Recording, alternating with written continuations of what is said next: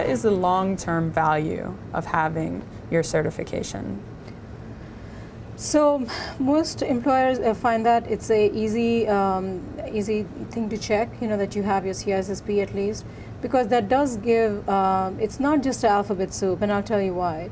Because in the end, it shows the manager that you're aware of what the landscape for security looks like.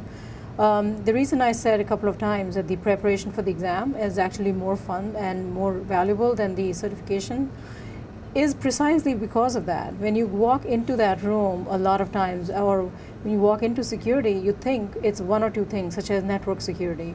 But in order to really define a meaningful program, you will have the opportunity and the requirement to look at your company and identify all those 10 areas, such as access control, which is a really important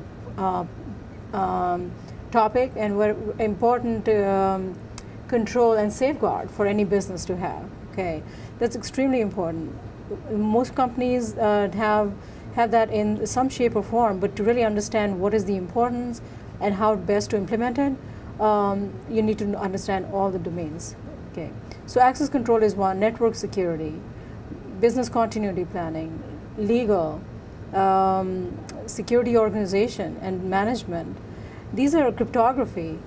These are all areas that you cover as a CISSP.